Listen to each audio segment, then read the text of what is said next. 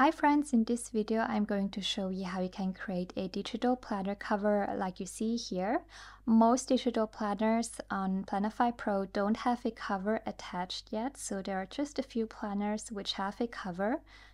This planner right here, for example, starts with the index page and has no cover attached.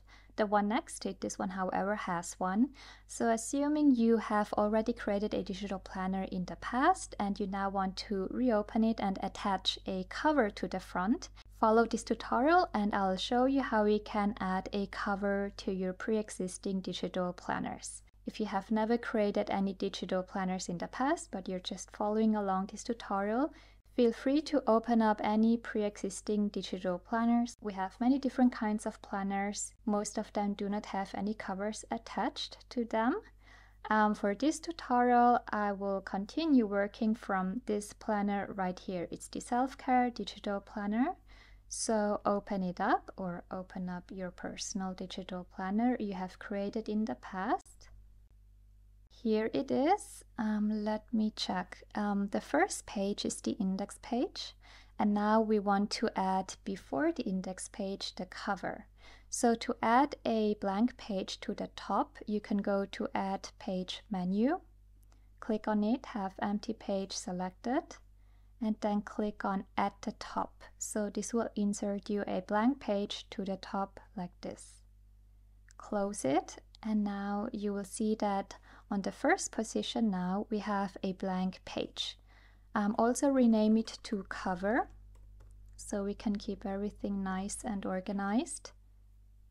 And then to remove this background right here, go to Layout, Digital Planner, and then here deactivate the digital planner layer like this. Then to remove any widgets you might have here, click on the Edit Layout button and have it set to On to customize the layout. Then click on any widget boxes and click on the blue minus button in the middle to manually remove the widget boxes like this. You might still have some cut lines in the middle and on the sides of the template. To remove them, go to Save Export, Cut Lines, and then click on Hide the corner cuts like this. Now that you have an empty blank space, you can go over to Sticker, the sticker mode, and here is where you can add a digital planner cover and also some text. So let's check out the digital planner covers first. You can, if you don't see it here, up here, you can also type in cover, and then it's the digital planner cover you want to open up. So this one right here, click on it, and then you should see digital planner covers in all colors. So if you have created your planner in a pink cover background, you might also want to select a pink cover. Let me see, I will add this one right here. It's a blush pink, and then make it bigger like this. And now here comes the tricky part. So as of right now, whenever you're creating digital planners, you will always have to work with the left and the right page, so double pages. As of right now, we don't support single pages. All the digital planners are created in double pages, where the left and the right side are divided from each other. We have it on the to-do list to create single pages in the future, but as of right now, we only support double pages like this. And this is also an issue here because you see that it doesn't go over to the other side. What you would have to do here is place the digital planner in the middle. So first resize it to the size you want it to be, maybe something like this. And then I usually like to use this guide here in the middle. You see here in the middle there is like a vertical line with a white circle on top. I usually use this one as a guide and place this one in the middle between the left and the right side like this. And then have it selected and click on Copy up here, the Copy button. And now you want to select the left page. So click anywhere on the left side. And now you want to click on Paste. So now it has pasted you the planner again to the left side, and from here you want to move in the digital planner into the middle and try to have it connect seamless like this. So again, here you can kind of use this vertical line as a guide and move it to the middle like this, and then have it continue seamlessly like this. So this looks okay now, and then if you want to add a text either to the top or to the side, you can go to widget, and then you can go to text, click on the text, and now you can add the text anywhere you want. So if you want to add a text to the top, you can place it up here to the sides, or maybe you also want to have a text to the planner on top of it. In that case, retype the text, maybe 2023. If you want to change the font, click on the AA icon up here, and this will pull up the font menu on the sides. Click on regular, then click or select a font. Maybe you want to have it a tiny bit bigger like this.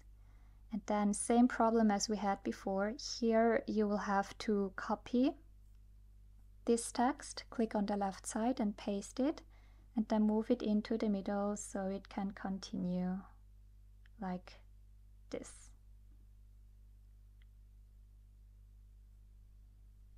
And then I think this might need to be moved more to the right side.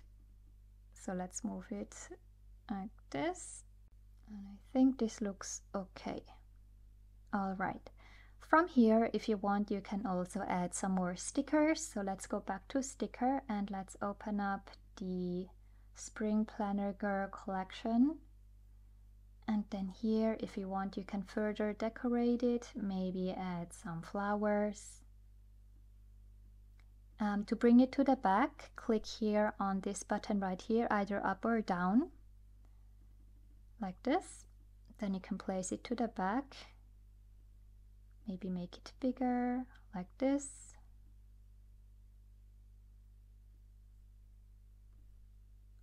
Make it really big like this, and then copy it.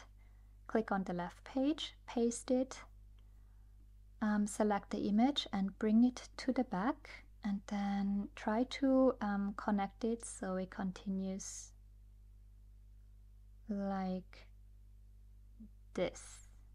All right. And then you can further decorate it if you want. For example, maybe add some branches to the bottom like this, and then also bring it to the back. Okay, now let me jump over onto relinking this planner. So let's say you have completed and finished your cover, and you have added this cover to a pre-existing planner. You now will need to relink the pages, because what you have done now is you have added an additional page which now has messed up all your links. So go to the index page here, go to layout, and what you now need to do is adjust the links. So here under self-care, we wanted to go to the self-care list. The assessment has to go to the assessment list. And most likely you will need to move your links by one position. Let me quickly do that. And I will be right back. So here, February goes to February, March to March, April to April. All right, I've set all the pages to the correct link now. They all are linked to the correct page here. What is left is to apply these links to all the other pages, because as of right now, just the index page has the corrected links attached here. To apply the links to all pages, click on the blue Apply Style button right here, and then make sure you only have these three menus selected: the Merchants, the Digital Planner Style, and the Digital Planner tabs. So deselect all pages. You only want it to have applied starting at the index page and then all the way down to the last page. Okay, and then once selected, click on Apply Style to Pages and let it relink all the pages for you. Okay, so it has completed relinking the pages and all the links are now correct.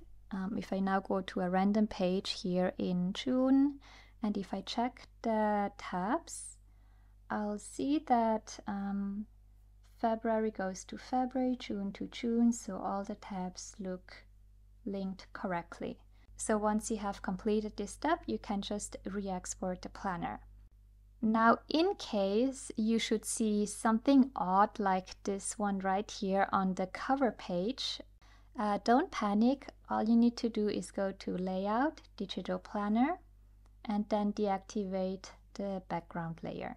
Okay, so in case you have accidentally applied the links to all pages included the cover, don't be concerned, just go back to Layout, Digital Planner, and then deactivate it.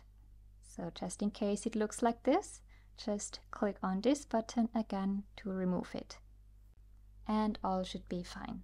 Then from here, save export, have the digital planner selected, and then click on Batch Generate PDF to export your digital planner with the cover. So this was how to create a digital planner cover. If you have any questions, feel free to always message me on Instagram or Facebook, and I will try to respond to your questions as quickly as I can. Bye!